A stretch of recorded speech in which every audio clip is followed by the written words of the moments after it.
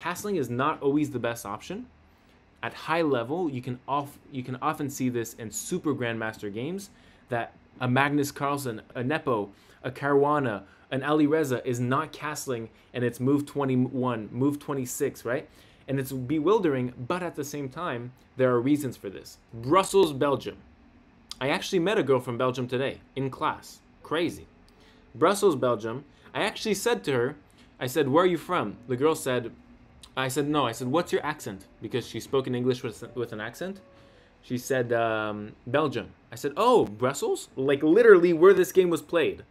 The only city I mentioned today was where this game was played. Yasser started with d5. I hope Yasser wins, because Yasser is more of a public figure, strictly speaking here. So Yasser goes d4, and then Beliavsky replies with d5. c4, this is called the Queen's Gambit, and our friend Alexander Beliavsky responds with c6. Now c6, this is called the Slav defense. It can transpose into the semi-Slav defense, which would be the 2 pawns here, but this is the Slav defense for now, okay? So c6, knight c3, and then we have knight f6. Typical Slav, so far so good. This is the exchange variation, c takes and c takes. Now, this usually results in draws, especially at the grandmaster level, and I hope Magnus or Hikaru could be in chat to confirm or deny. The reason is because both sides have very, very similar pawn structures, okay? So white is usually going to go e3 here, and black is usually going to go e6, and both sides are just going to have very, very similar pawn structures, and so this is usually a tell that this is going to be a draw game. So if all pieces trade out right now, we trade out all minor pieces here, queen, 2 rooks, everything gets traded out equally here. If everything gets traded out, this would be most likely a draw, because the pawns and the kings like this is completely drawful, okay? So just an insider pick. GMs think about this in the opening. They know this. Bishop f4 is played. Very nice bishop on the diagonal, and we're releasing this bishop on this nice diagonal, potentially playing h3 later, to play e3, okay? Because if we don't play bishop f4, we play e3 now, it's kind of harder to get this bishop on a nice diagonal like the h2 b8 diagonal. And you want to release your bishop, right? So the order is very important here, that you do bishop f4 first. Knight c6, development move, e3, and bishop f5, okay? These 2 bishops, they do the same thing, accomplish the same thing. This is super symmetrical, okay? e6 is played. Super symmetrical game, okay? You can see mathematics looking at is that these are super symmetrical games. It's crazy. Like, you can look at the piece, it's a literal mirror. If you were to cut the board in half here, so cut the board in half, this is a mirror looking back to the other side, okay? This is why I so strongly feel like this is a draw initially. And now we have bishop b5. So bishop b5, I like this move. First of all, we're threatening knight e5, which is kind of dangerous. It's defendable, you know, with rook c8 things, but it's still a very nice move. It's a nice pin on this knight. I like it. It's a good way to develop a bishop before castling here. Yasser so far, development-wise, is very, very strong. Knight d7 is played. Probably to take off this pin, so that on knight e5, we can easily take on e5 with this c6 knight, and there's no pin on the king. Bishop b5, knight d7, castles is next. Okay, castles, nice move. You want to keep your king safe. Bishop e7, and now bishop takes c6. Ooh. So already we see Yasser delaying black's castling on the short side here by taking a piece, which forces a response by Beliavsky. Which is interesting, because now white have another move to play to threaten more things before the king castles. And you see it's going to be an occurring pattern in which this kingside will be toughened to castle. Rook c1 here. Interesting move. I think this lets black castle. On castle, maybe knight a4 would come, and then we have a discovery on c6. Interesting. Rook c8 is played, so still no castling. Beliavsky's being very careful with this undefended c6 pawn, and knows that on a potential knight a4, maybe even knight e2, to go to knight g3, we have an attack on c6. So very nice defending here. So black not only defends this, black wants to play c5 here, which is a really nice move and would take off from this weakness. This pawn is called a backwards pawn because it is backwards in the pawn structure. It has no pawns to support it from behind, and so white can put easy pressure on the square of its equal here, and this is known as a weak pawn. So here Yasser followed through with the plan, knight a4, okay? Knight a4, I think maybe it's to take up this c5 square, so kind of to prevent black to play c5. If c5 happens here, white is in a small advantage after takes, knight takes,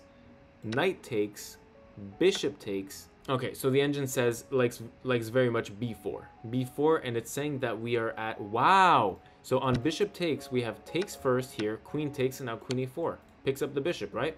Nice little fork here, and this is the punishment for black not having castled. So b4, it's a tempo move. Okay, so the bishop needs to move. It prefers queen a4 first. And the reason why is that you keep the pressure on c8, and if the queen defends this check, well, now the queen is pinned and does not defend the rook on c8 anymore, and we can take on c8 here, and we're up a rook. Well, we're up very much 2 rooks here, which is very nice. So don't want to do that, right? And which forces the king then to move up, and this king stays in the center. Mission accomplished. Black cannot castle. King in the center. We'll exploit this later on in the game with more attacks, more tactics, right? You do not want to open up your position in a general consensus while your king is still in the center, because bad things can happen, as we see in this line. And so here black plays a very active move, g5. Tempo move on the bishop, very aggressive move. One would argue that this completely ruins black's castle, and that person would be right. Black cannot castle anymore. Black has entailed a new plan. This position could be nice for an h5, h4 push, which is true. So this g5 says, okay, black is not going to castle, my king is going to stay here, but it also says black is going to attack the white pieces and come here with a pawn storm. And so here g5, the bishop will move. It's a tempo move, right? So bishop g3, and exactly correct, h5 is here next move, threatening h4 on tempo with the bishop, and the bishop would have to go to an ugly square in which black would love to take it out of the game. Why does black want this trade? This bishop is simply way better than this knight. Okay? h5 is responded by h3. h3 gives a little breathing air for this bishop, and on h4, you know, bishop h2, and white would keep this diagonal, and this bishop would be entirely safe on h2. This is a very common idea when your bishop is being chased by pawns. You play h3 for an escape square. The annotation says that knight c5 is better here. There's no worry for h4 because of bishop here, and after knight takes, let's calculate together. These two knights on c5 and e5 are very strong. This is the argument here.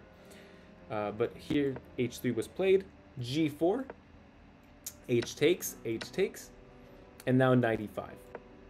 Okay, super nice square for this knight. So knight e5 threatening c6, and of course, oh, so this actually did happen in the game, knight takes e5. After knight takes back, bishop takes back, and look at this, suddenly the initiative is back in the black camp. So initiative is when you have the time to start the moves. Okay, and so black have had the initiative for a while here, probably since this g5. They've been commanding this game. So g5, h5 threatening h4. This is all part of the initiative that black has. G4, h takes g4, all attacking something. And here we can see that with another move here, f6, we are once again keeping the initiative as the black pieces and keeping the tempo up, because after bishop g3, it is again black to play. Castling is not always the best option. At high level, you can often see this in super grandmaster games, that a Magnus Carlsen, a Nepo, a Caruana, an Ali Reza is not castling, and it's move 21, move 26, right? And it's bewildering, but at the same time, there are reasons for this. So it's part of a greater strategy to not castle sometimes. And here, Beliavsky speaks just to that, king f7. King f7 was played. And king f7 here is a sensational move. Why? Because here, the king is entirely safe on f7. That's the number one thing we need to talk about. This king is safe. There is no piece that can come around this king. The white pieces are very far away from this king. Nothing is close to being opened on this king. No square, no nothing. Okay? So number one, this king is safe. And number two, you're looking at a very flow of your pieces. You're coordinating your queen, your rooks, everything is coming together. In fact, I would argue that I would take the black pieces here in this position after king f7. This has changed my mind about this game so far, which is crazy. King f7 responded to with rook e1. So rook e1, I think, is giving space for this king, maybe king f1, king e2. So this king cannot be on this open file for the black pieces. A devilish open file, as we'll see later in this game. So rook e1. Now black plays rook h5. And this is as simple. I think it's just it's not even a rook lift. We're just doubling pieces here on the h file to threaten mate. So it's a move to threaten a move to threaten mate. Okay, and on rook h5 here we have queen d2, and here we have, wow, bishop e4. And so bishop e4, I think it's kind of an obscure move because it's threatening something that we don't know. But this is the kicker. After black goes king f1, because now, okay, we're threatening this, we're threatening check, and so Yasser escapes with king f1. And in this position, Beliavsky finds the move of the game, and I want you guys to try to find it. Try to find the move in this position. Black to play and win in this position. Pause the video to solve the problem. In this position, chat found it with flying colors, you guys. Bishop f3 is the move.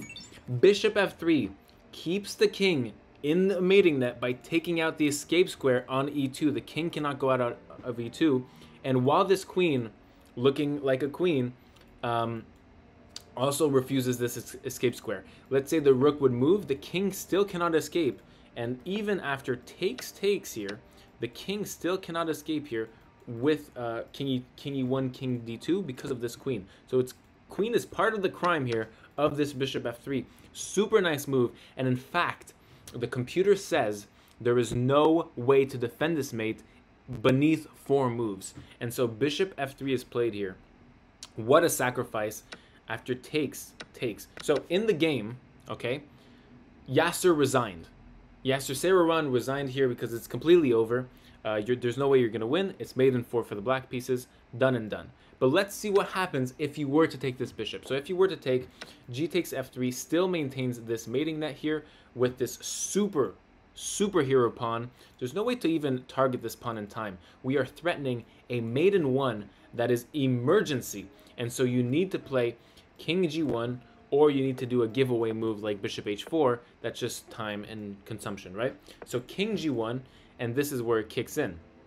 You have this mate that's a bit slower, but you have this fastest mate, queen h8. And now you're threatening mate on h1, doubling the pressure on this h1 square.